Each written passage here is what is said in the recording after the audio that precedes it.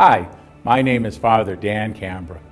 I invite you to join me each day during Lent to meditate upon the Passion of Christ as reflected in the diary of St. Maria Faustina Kowalska, the Secretary of Divine Mercy, and to make a spiritual communion.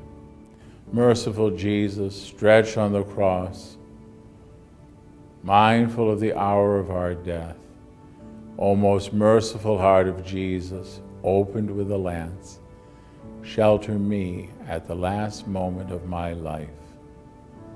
O blood and water which gush forth from the heart of Jesus, as an unfathomable mercy for me at the hour of my death.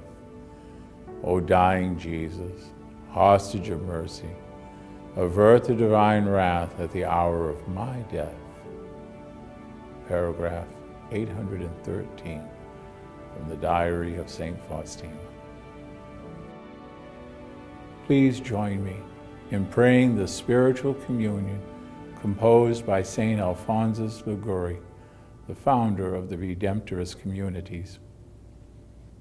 My Jesus, I believe that you are present in the Blessed Sacrament. I love you above all things, and I desire you in my soul. Since I cannot now receive you sacramentally, come at least spiritually into my heart. As though you are already there, I embrace you and unite myself completely to you. Do not permit that I should ever be separated from you. Amen. As Jesus has come into your heart now, confidently ask him for all your needs and to bless those people you lift up in prayer.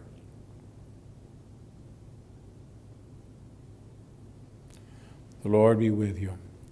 And through the intercession of the Blessed Virgin Mary, who was immaculately conceived, Saint Joseph, her chaste spouse, and Saint Faustina, the Secretary of Divine Mercy, may God Almighty bless you, the Father, the Son, and the Holy Spirit.